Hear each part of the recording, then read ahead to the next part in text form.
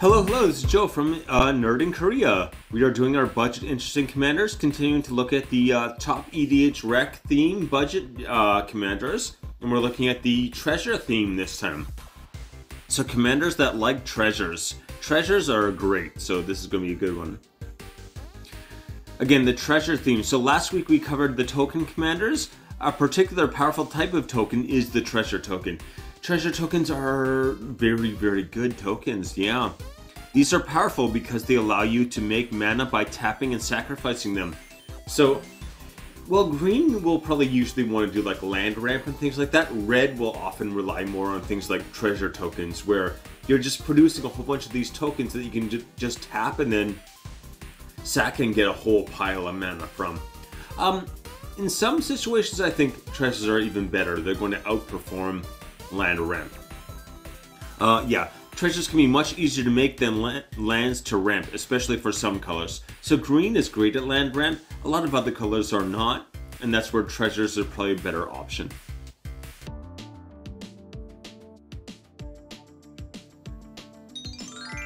Please hit like and subscribe, it makes a huge difference. I feel like I'm trying to rebuild this channel. I took a bunch of not great advice from another channel about how to get more viewers, and it just crashed my viewers into the wall or into the ground, whatever you want to call it. But yeah, so please do hit like and subscribe.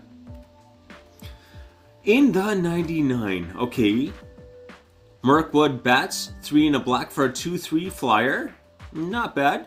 Whenever you create or sacrifice a token, each opponent loses 1 life. So you're going to make the treasure token and then you're going to sack it, meaning you get 1 mana and all of your opponents lose 2 life for each one made where Mirkwood Bats is out. That's crazy. You can even just amass treasures and then play Mirkwood Bats and then sacrifice all the treasures at once to just hopefully win the game. $1. I can't believe this is still $1. I gotta order more of these. Crime Novelist. This is another one I expected. I think it was around $5 at one point, and now for some reason is low, but anyway.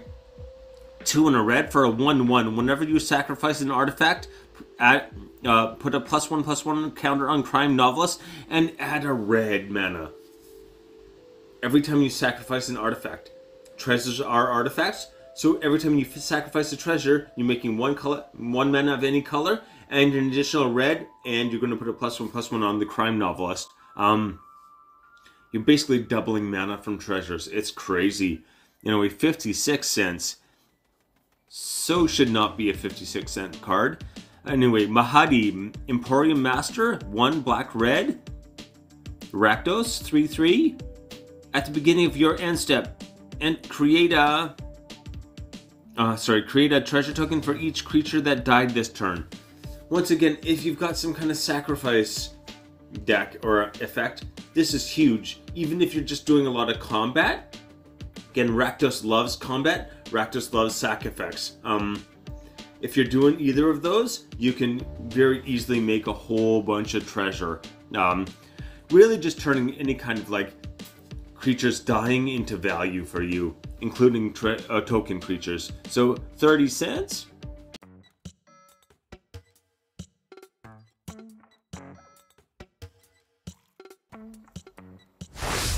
Number 5. Roxanne, Starfall Savant. Alright, so she is 3, red-green, a little pricey. For a 4/3, whenever she enters the battlefield, create an artifact token named Meteorite that deals 2 damage to any target, and you can tap it to add 1 mana of any color. Sounds okay, not great, right? It's kind of odd for an ETB, but whenever you tap an artifact token for mana, add 1 mana of any type that artifact token produced. So she's going to make an extra mana every time you tap. If you tap a treasure, create a mana, you're making 2 mana. And if you have Crime Novelist, you're making 3 mana. Oh boy. Anyway, you do have to tap artifact tokens. That's the important part. Artifact tokens. Not just tap artifact, right? Not just tap token. Artifact token that creates mana.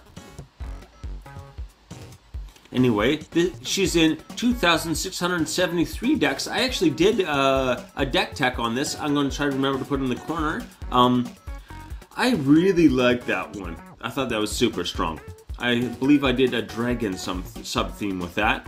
So Roxanne does not have to be built with treasures in mind, but any token can be tapped for mana, like ones she makes. Again, if you can flicker her, she'll make a whole bunch of those, right? She'll make meteorites, and you can just do that instead. Red and green aren't great for flickering. You'd probably want like something where maybe put her in a Naya deck or something like that, right? Where you can add white and have a lot of easier flicker. But yeah, that'll add up quick. Power Stones are also a great option for extra mana she creates. Alright, so remember, she creates the mana, right? So Power Stones, they're very good, but they can only be used to cast like artifacts and activate abilities of artifacts, I believe. She makes a mana on top of that. The mana she makes does not have any restriction. So yeah, you tap the Power Stone, you can only use that mana for an artifact. She makes an extra mana that you can use for anything. So yeah, very easy to abuse. $1. Alright, so Savella Ice Shaper, I feel like I'm saying it wrong. 1 red-green for a 2/4. And for 3, you can tap Savella, create a color snow artifact token named Icy Manalith. With tap, add 1 mana of any color. Once again, with your commander out, that's 2 mana. You're making a mana dork for 3 that will produce any color of mana and will make 2 of any color of mana. That's nuts. That's nuts. Okay, and for 6 red-green, look at the top 4 cards of your library. You may cast a spell from among them without paying its mana cost. Put the rest put the rest on the bottom of your library in a random order. I can't try to say a whole bunch of words at the same time, or they just all get. Anyway. Yeah, so it's great. Early game, you can do the making mana lists, which are going to make 2 mana each time. And then later game, when you've got this pile of mana, you can start just like using her other ability to like keep getting things, not quite tutor, but yeah, look at the top few cards and then put one of them straight into the battlefield, like cast. So, you know, it's 8. It sounds high, but you in the top 4, especially if you've got things like I did, where dragons will have that high casting cost. So it's kind of like you're getting a not quite tutor, a scry tutor effect-ish. And then yeah, free casting. It works out quite nicely for 21 cents. Jolene, Plundering Puglist. Puglist? I feel like I don't know how to say that word. Again, 1 red-green.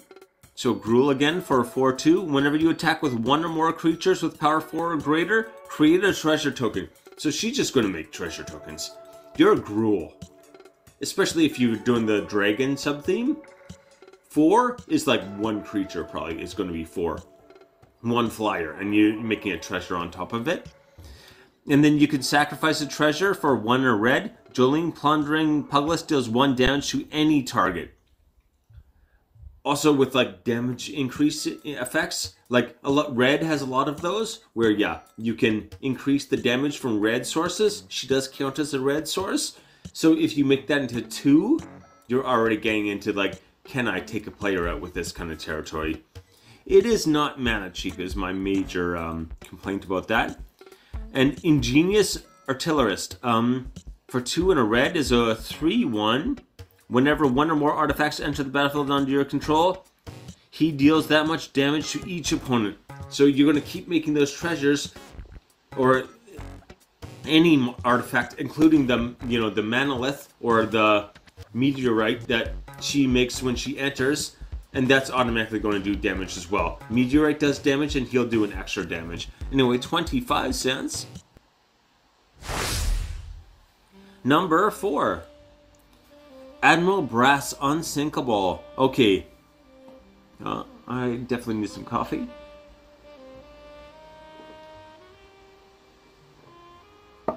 Two and Grixis. So, green, black, red for a 3/3. When she enters the battlefield, mill 4 cards. Mill sounds like a bad thing. It's not. At the beginning of combat on your turn, you may return a target pirate creature card from your graveyard to the battlefield with a finality counter on.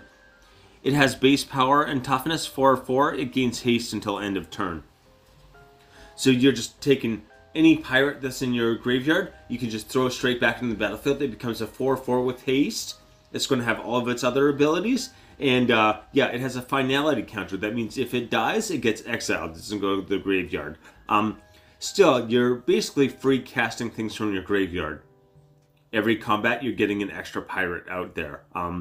That's crazy good. She's in 4,566 decks.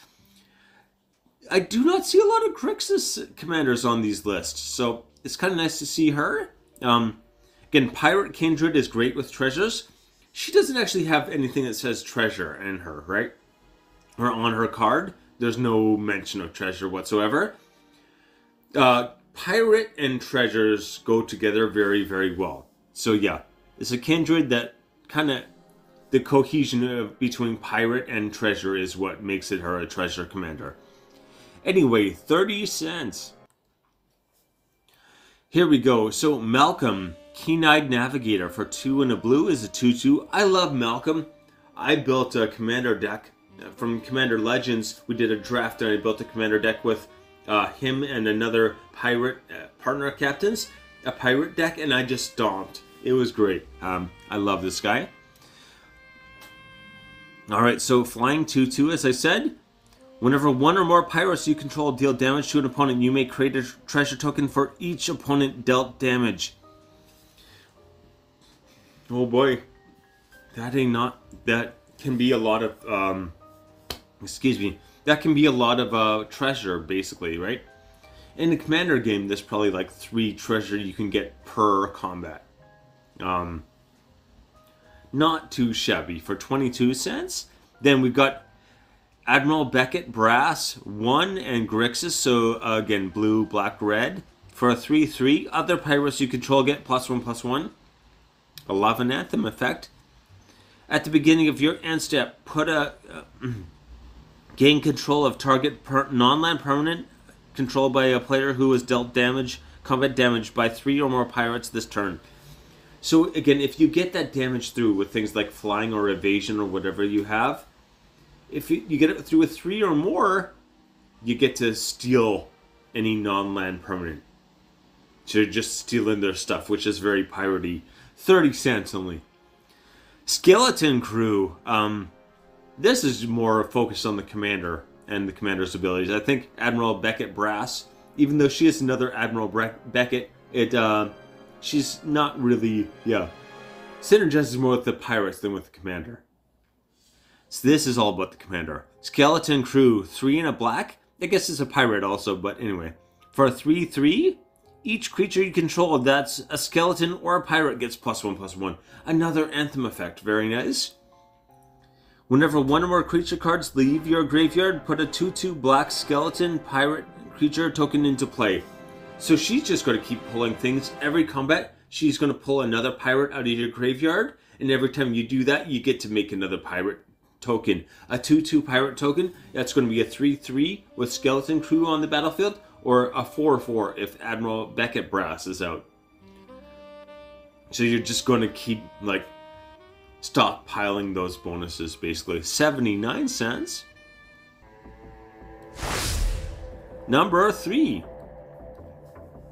Magda, Brazen Outlaw. Okay, she's in almost 10,000 decks.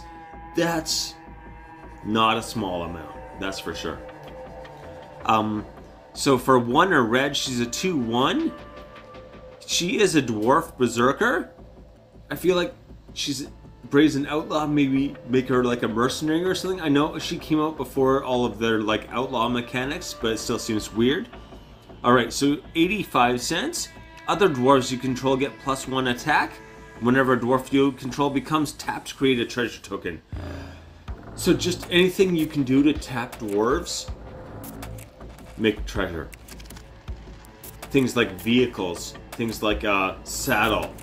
These are great for, you just tap and you don't have to risk them is what's really great. You can just keep like doing it over and over and getting that value and creating all of those treasures. Remember, these aren't like tap treasures or anything. These are just like, you can right away, your main 2, you've got a bunch of extra mana for tapping dwarves. You don't even have to like risk them or do anything. And remember, with things like saddle, you need the minimum amount. So if it's saddle 2, you could tap all of your dwarves, even if their total is like 12, and be like, they're saddling this one thing. That's okay. You can do that. So it lets you tap however many you want. Really? Which is great. Anyway, yeah.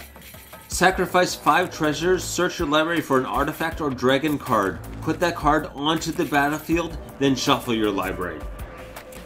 So for each 5 treasures, you can just go get a dragon and throw it into the battlefield, or any artifact.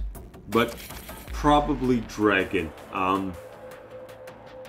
I do like dragon and treasure synergy because they, dragon's only real downside is the high CMC, and treasures cover that. So you're happy. Yeah. 5 treasures for a dragon is just going to be like, even the CMC is probably going to be higher than 5. It's an insane value right there. So we've got Magmatic Galleon for 3 red is a 5/5 vehicle. Again, this actually is not on the EDH rec, which it should be. Once in a while, EDH rec is usually pretty reliable for having like the cards I think it should have. Every once in a while, it's definitely missing something. It's missing this. So when it enters the battlefield, it deals 5 damage to target creature an opponent controls. It costs 5, so 5 damage. If that was all, it would be bad. This is also a 5/5 vehicle. So it's a vehicle. When it ETBs, you're getting 5 damage on any creature you want.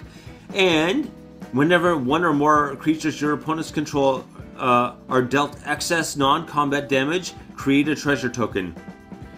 So if you target something when it comes in, if you target something that has like 4 toughness or less, you're making a treasure token. And every time you cast something like a lightning bolt on something with less than like 3 toughness, making a treasure token. You're turning all of these effects into like treasure token generators as well, which with her means you're turning them into dragons. Oh boy. Anyway, 20 cents. 20 cents only. Another one. I always keep saying I gotta order, but yeah, I gotta order. Anyway. Adaptive Automaton. This one's gone up in price. I'm bummed. It's still a budget, but getting out of my budget range. 3 for a 2/2. When it enters the battlefield, choose a creature type. It counts as the chosen creature type, so you're going to choose probably dwarf. Other creatures you control of the chosen type get +1/+1. One of the things I like about this is that you are doing kind of like a hybrid kindred, which usually is giving up some of your functionality. So you're going to do dwarves and dragons with Magda. This one lets you choose which one it is. So probably you want to use it as a dwarf, but if you've already got your dwarves and your treasures going, and you pull this later game, great. Have it come in as a dragon and just give that anthem effect to all your dragons so you can end the game earlier. So yeah, that flexibility really matters with Adaptive Automaton, where a lot of other things, like if you just have a bonus to dragons, that's nice if you got dragons. If you just got your dwarves, then it doesn't matter. But anyway, 168. Vault Robber for 1 or red is a 1/3. Pay 1. Exile a creature card from your graveyard. Create a treasure token for 13 cents. Red is not great at recursion, so I kind of look at this as like value. I wish it was exile a creature from anyone's graveyard, but you know what? From your graveyard, you get to still make treasure. It does cost you 1 mana, but you're still making the treasure, which is what really matters, right? You get the treasure, you get the dragon, you win the game. So anyway, 13 cents for that one. Number 2. Vihan Goldwaker. Mardu! Yeah, he's red, white, black. For those of you who don't know, Mardu is probably my favorite 3-color combination. If you're like having a draft and you just want to like stomp in the draft, just go Mardu. Most of the time, it's like you're just gonna go in and just be like hyper aggressive and like hit things. You can usually make at least a solid Mardu deck out of like what doesn't maybe look like much. If you go Mardu, it'll pay off. Anyway, he is in 3,719 decks. Other outlaws you control have Vigilance and Haste. Outlaw I really like because it's, what is it called? A banding, I think? Where you can put a whole bunch of different kindred types or creature types in and it still works together. It kind of creates synergy where you wouldn't have kindred synergy. It's almost like a secondary kindred, but anyway, yeah. Other outlaws you control have Vigilance and Haste. Vigilance and Haste. Oh boy. Vigilance, I think, I've said this before, if you're going to give your whole board one effect, Vigilance is probably the best thing to have. I think Vigilance is maybe not that impressive when you have like 1 or 2 creatures with a Vigilance, unless they're like mana dorks, but if it's your whole board, then you can just like attack every turn and not worry about like having to block. It just changes the whole, like, the way combat works, the entire math of it just goes out the window. It makes it simple, basically. That's why I love it. And Haste is always lovely too. Anyway, at the beginning of combat on your turn, you may have treasures you control become 3/3 Construct Assassin artifact creature tokens in addition to their other types until end of turn. So again, Assassin is a type of outlaw, and yeah, you can just, all of your treasures, again, you can build up treasures very easily, so you can use them for mana value, or he lets you just straight up turn them into like creatures. 3/3 Assassins. So yeah, definitely leaning into Assassin is a good idea. If you get a couple Anthem effects for Assassins, like a couple of +1/+1s, turn these 3/3s into 5/5s, you could probably just swarm the board with that, right? Anyway, 50 cents. So we got Bayek of Siwa. I feel like I'm saying it wrong again. Always. 3 red white, so Boros 3/4 double strike. We like some double strike. As long as it's your turn, other historic creatures you control have double strike. Again, so historic means legendaries, which most of your creatures aren't going to be, but your commander is. It means sagas, which can't really get double strike, and it means artifacts. All of your treasures that you're making into these assassins are going to be artifacts as well, right? So they're historic. That means everything becomes these like 3/3 assassins that hopefully you're going to make into 4/4s or better, and they're going to have Vigilance and they're going to have double strike. Vigilance, Haste, double strike. Oh boy, that's a lot of attack power coming in very quickly, right? 170. Also, sorry, he has Disguise for one red white, so you can play him face down for 3 mana and then end up paying more mana. Having a face down creature can discourage people from attacking you because they're like, yeah, there's some kind of trick here, I don't know what it is. So for psyching people out, that's nice, but anyway. Okay, Blood Money, 5 black, destroy all creatures. For each non-token creature destroyed this way, you create a tapped treasure token. Alright, as long as you've got mana to recast your commander, do this, and then yeah, on the following turn, sorry, you're probably gonna, these are tapped treasure tokens, so you gotta wait until the following turn, recast your commander in your main one, and then in your combat, you're just gonna make basically all of those, that huge pile of treasures you made into creatures that are gonna go and just like win the game. Anyway, 99 cents. Grey Waters Fixer, 2 black-red for a 4/4. Each outlaw creature card in your graveyard has Encore X, where X is its mana value. So Encore just means like you can cast it again, and you get a copy for each opponent you have, and then they just go attack those opponents.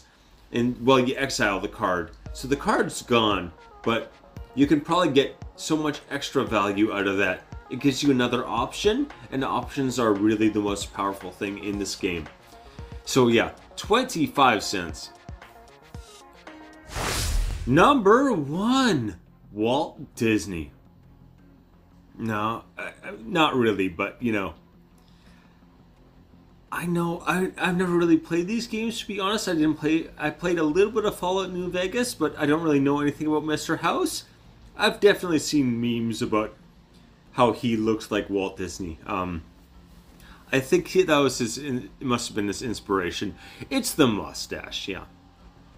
Anyway, Mr. House, President and CEO. Another Mardu. Hey, Mardu. So red, white, black for a 0-4.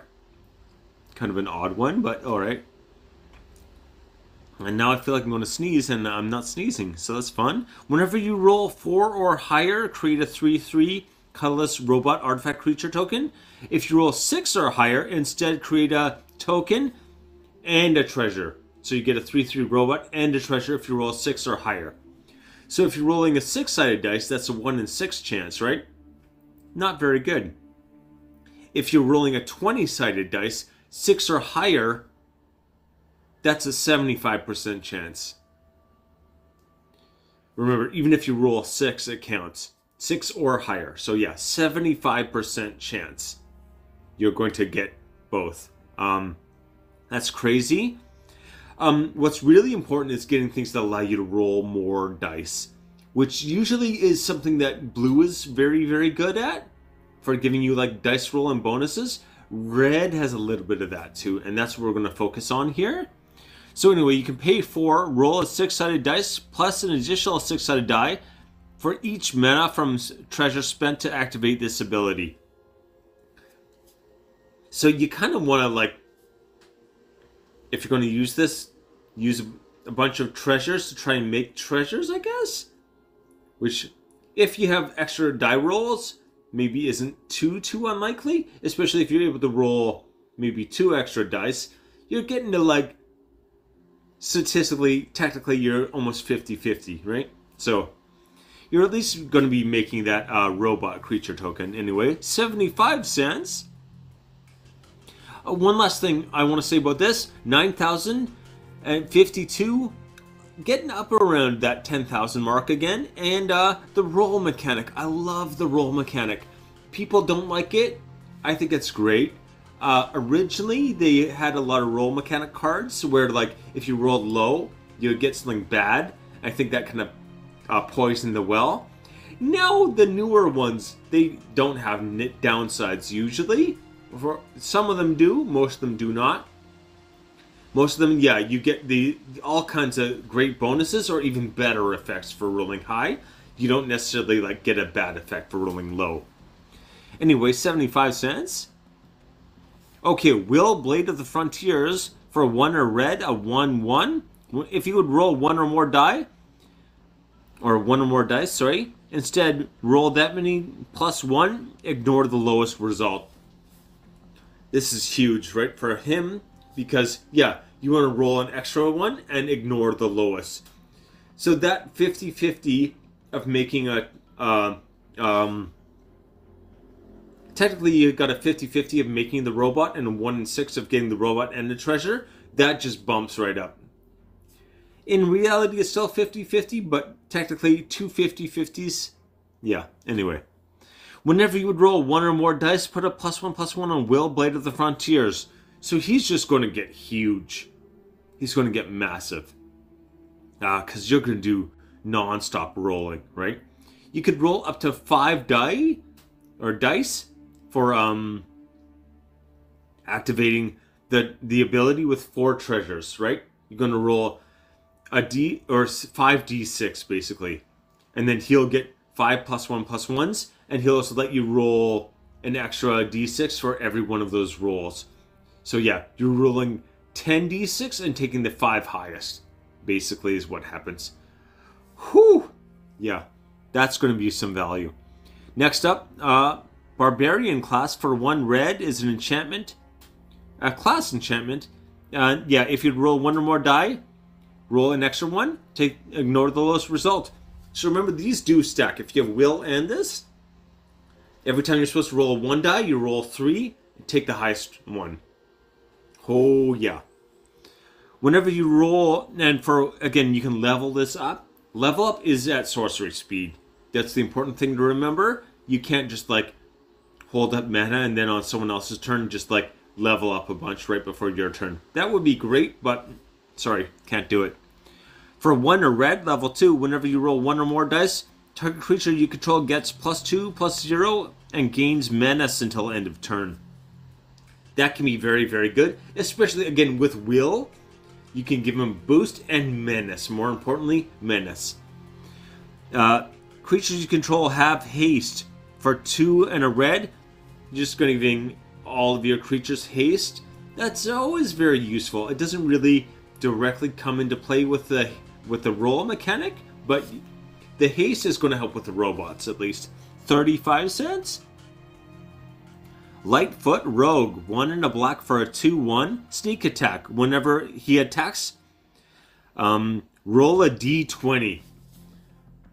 So again, rolling the d20 instead of a d6, 75% chance you're getting like your big value out of that. So if you can give this guy some kind of evasion so it doesn't get taken out, you just get to keep attacking over and over and over, like Whisper Silk Cloak or something, then you're winning. So yeah, 1 to 9, he gains Death Touch until end of turn. 10 to 19 gets +1/+0 and gains Death Touch until end of turn. Or for a 20, he gets +3/+0 and gains First Strike and Death Touch until end of turn. Oh boy. Even I love me some Death Touch. First Strike, Death Touch. That's if they don't have First Strike, they're just blocking is like automatically removing the creature from the battlefield. It's like removal. Automatic removal. Anyway, 25 cents.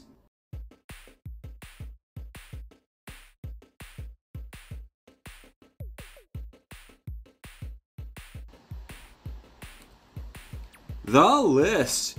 Seriously, evil Walt Disney. I know he's probably supposed to look like that, but I'm still taking him back. Alright, so Roxanne, Starfall Savant, $1.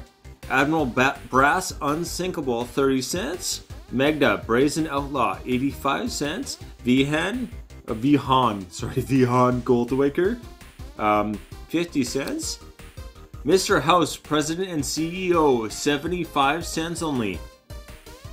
I thought he would go up by now. I have him in one of my binders and speculating on that one. Anyway, take it easy.